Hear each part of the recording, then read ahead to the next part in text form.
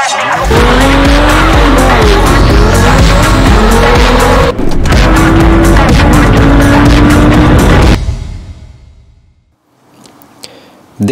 is my Lamborghini Gallardo Superleggera twin turbo. I have rebuilt this from stock to the twin turbo as it is now. It's looking pretty stock from outside still, and it is. I'm thinking now to sell this car. So in this video I'm going to do a walkthrough of the car, what I have done to the car, and all of the special details about Superleggera. And yeah, you should be able to see in the description below what a little bit more information if you're interested in the car, price of the car or something like that. So yeah, we start with this 2008 first generation Lamborghini Gallardo Superleggera. And Superleggera is the special model. It means super light in Italian. So this car is about 100 kilos lighter than a normal Gallardo. And yeah, they are this generation a little bit limited. Only made them in 2008, this first generation, so they're pretty special. Also the white Superleggeras are the most rare one, I think. There is some black, orange, and yeah, the white ones is the most rare one.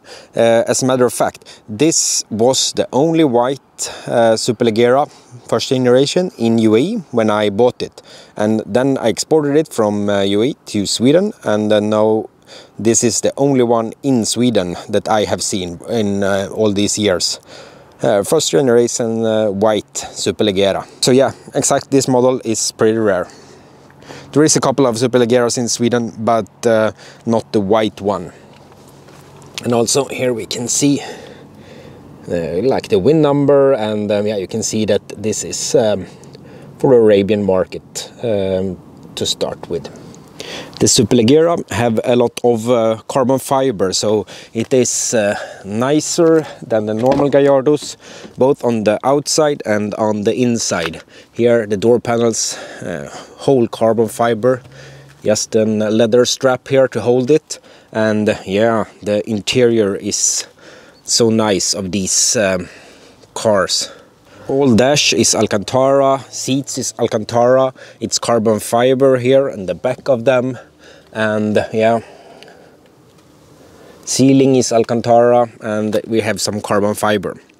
This car from the beginning, it's an E-gear with paddles, but now I have converted this car to a 6-speed manual gearbox for driving pleasure.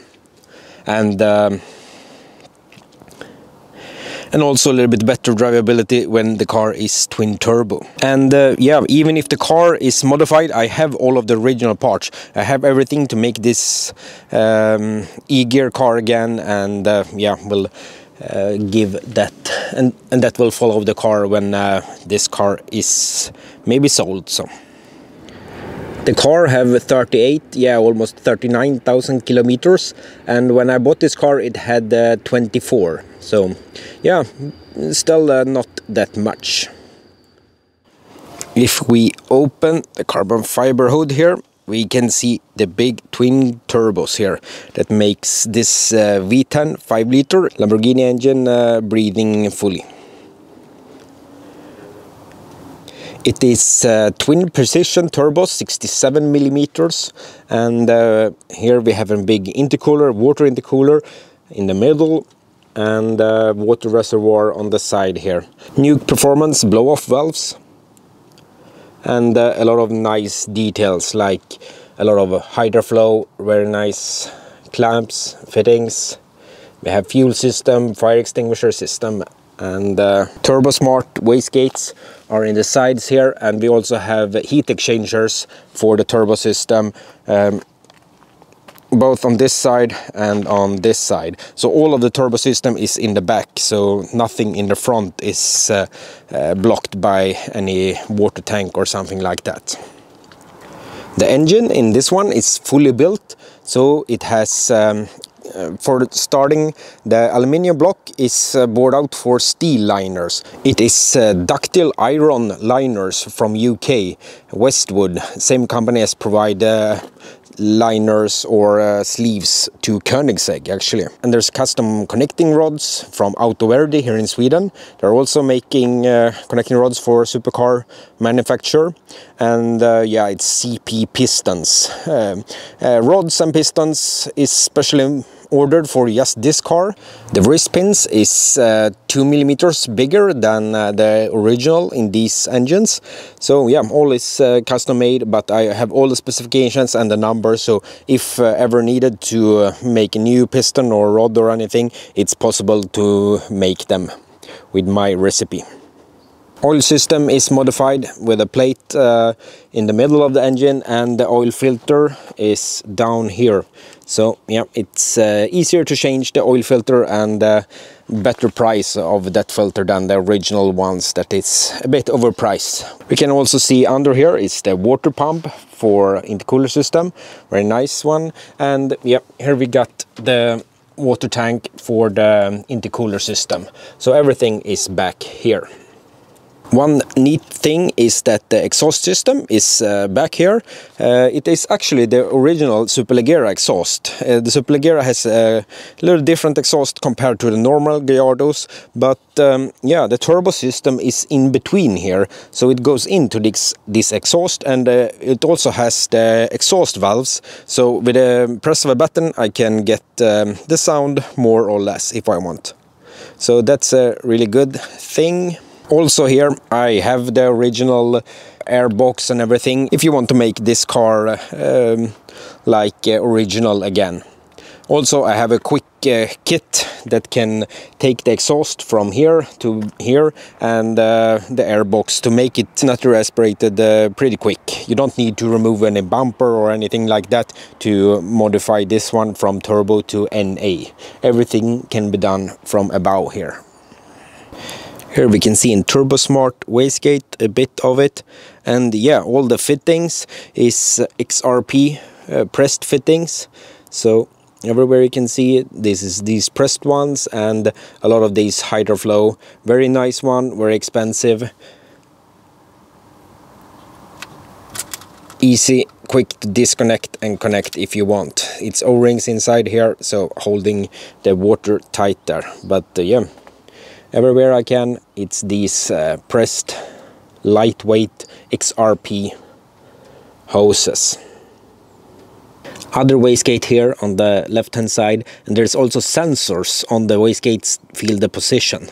So I want to have as much information as possible about the engine, so I have put a lot of sensors. ECU of this car, by the way, it's a Motec M150 with the GPR-P package.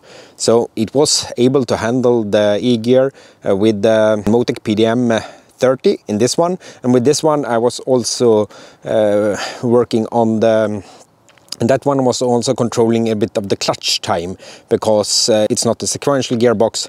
So yeah, of course the fuel system with the fuel injectors, fuel pumps is upgraded as well, and yeah, we have well done fuel pressure regulator here on the side. All of the fabrication, like welding, is done by myself, and yeah, it is a couple of years now since I built this car. So yeah, it's holding up good and not been driving it that much. So that's one of the reasons I sell the car, because I like more to build cars than to drive cars. Some other small details that makes these cars a little bit lighter is that these are plastic. Still, this car is from 2008, and yeah, the windows are immaculate. They are yeah, all fine, even though it's plastic. These ones are glass. This one back here, it's plastic as well. This one plastic, and carbon fiber. And I have converted this car to 6-speed manual, as you can see, but it still have some traces from the e-gear. It got a reverse button there. If you want to do 100% complete swap, you remove that one as well. The pedals are still here. Actually, I'm still using this one to blip for downshifts. So you can rev much by blipping this one, and I think that's really cool when driving manual and have the blip. We have the 3 pedals here, a little bit dirty there. Yeah, sorry about that. This car is not detailed for, yeah, I don't know, 2 years maybe. It has been standing in the garage for a long time now, and yeah, just been doing small things with the car. So it is yeah, I cleaned the car, but it's not detailed, so yeah, could need some nice detailing to get perfect. Maybe I do it before I take some pictures, and yeah, if I'm gonna do some ad and put it for sale. But maybe I just have this video, and hopefully someone get interested in the car.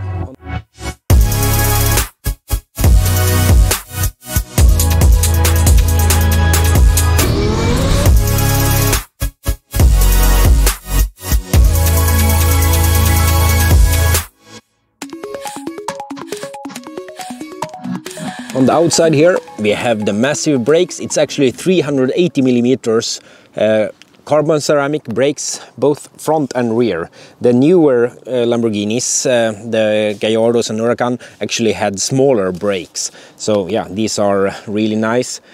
It is speedline rims. And actually I have a little bit of spacers, both front and rear, because I think that yeah, their wheels need to come out a little bit compared to what they are original. Mirrors, carbon fiber, side skirts, carbon fiber. Also here in the front of the car we have an aftermarket front bumper.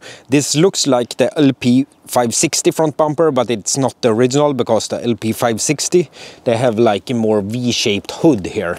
So yeah, I think the brand is called Renown of the front bumper, so it's a high quality one. It's not glass fiber, it's yeah, made from a real mold with real plastic there.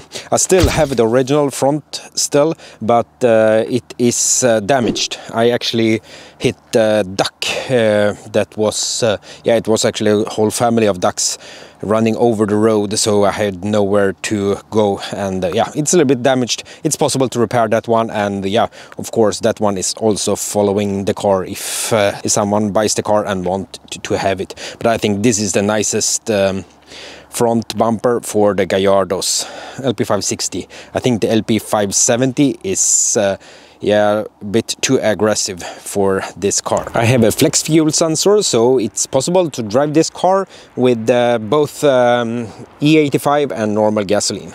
The engine was actually built, or this car, to be like an yeah, race car from my yeah, thoughts from the beginning. And many things, like the engine is made for 2000 horsepower. Maybe not the crankshaft, I think that one is only holding for 1500, but most of the other things inside the engine there is made for a lot of power. The turbos is made for a lot of power, but I actually think that this car is too nice to have it like a 2000 horsepower car, race car. It's too nice for that one. It should be enjoyed as it is, I think. And yeah, sometimes I have been over 1000 horsepower in this one, but usually yeah, less than that, and that is when it is perfect, I think. Right now it is rear-wheel drive only, but I have the front diff and drive shafts, everything, so it's possible to make it four-wheel drive. And now also it is R tires, Toyo R tires, front and back, a little bit louder than the normal one. So if you want to have it quieter, it's possible to put some normal street tires on. And also I'm very flexible about condition of the car, depending on the customer, what the customer want. I can do job or configurations of this car in some different configurations. But I think the car is most fun to drive right now, rear-wheel drive, and maybe 700-800 horsepower. On the inside is beautiful carbon fiber, a little bit dark maybe to see here. And beautiful seats here, some gauges.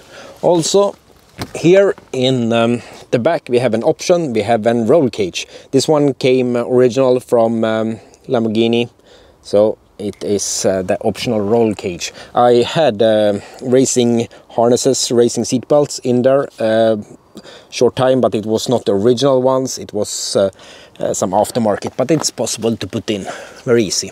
Here in the center console it is a little bit of modifications. This is for the fire suppression system, and this one is a boost switch here. And this one is for exhaust, loud or yeah, quiet. I had before one Motec dash up here that I could see the values of the engine, but now I have put back the stock original gauges there. Stereo is the original one. Actually, the Superleggera did not came with a stereo. It was just a carbon fiber plate here and its logo Lamborghini. You can have the stereo or you can have the navigation, and this car had the navigation. I bought this car when I was in Dubai. I lived there and worked there for some time, and this car is sold in Dubai. Beautiful booklet here, and there was Superleggera embroidery in Alcantara. This one as well. Just took out book here for navigation is in English, but I think the normal book here, yeah, carbon fiber here as well, is in Arabic. So yeah, the first owner was an local Arabic that had his car, and the second owner was a French guy. It was an fighter pilot instructor that I bought the car from, the French guy there. So yeah, it was in very good condition when I bought the car, and yeah, I've been keeping it, try to keep it as good as possible. Oh, actually here, receipt from Emirates Palace. Yeah, I made some road trips around in UAE, had some good time. Could be maybe the most expensive coffee I've been drinking, $50 for coffee, and yeah, it's yeah, maybe something to eat there as well, some cake also maybe. Yeah, good times. It was actually gold on the coffee, so good times there in Abu Dhabi.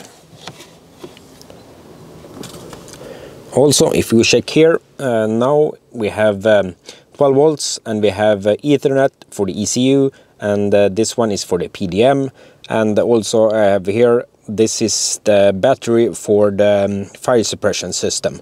Maybe not that nice to have it here, but yeah, I think it is good. You can activate it there if you want.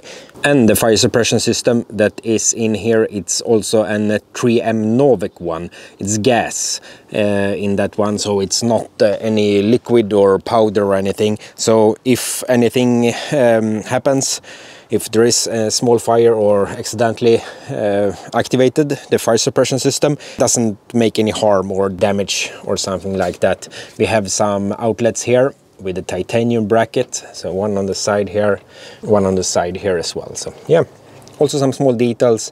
I've changed some bolts to aluminum or titanium bolts, so yeah, make it a little bit nicer, I think.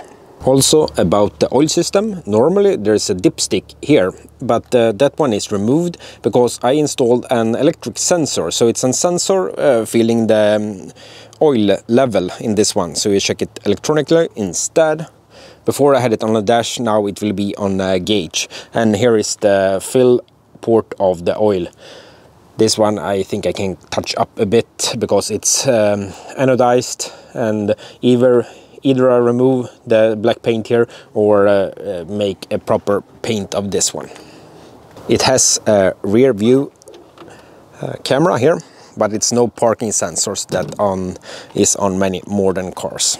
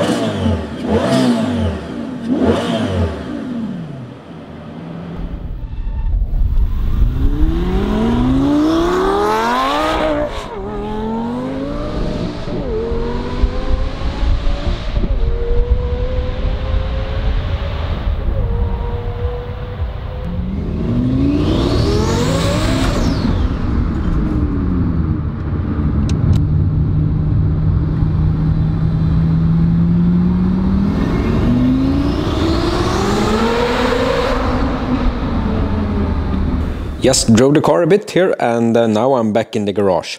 And yeah, it reminds me of this car was never planned to be sold.